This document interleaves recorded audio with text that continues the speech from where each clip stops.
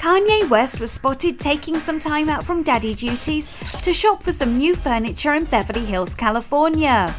His trip comes after US Weekly reported that the 36-year-old rapper and his girlfriend Kim Kardashian like to take naps with their newborn daughter North.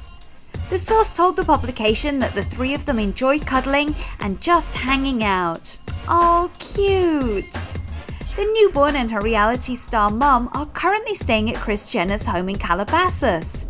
Not only has Kanye just become a first-time father, but he has also released his 6th album Yeezus recently too. But the video for his tune Black Skinhead was leaked, and judging by his rant on Twitter, he certainly wasn't over the moon about it. Seems like he is more than happy at home though, and experiencing some baby bliss with Kim and North.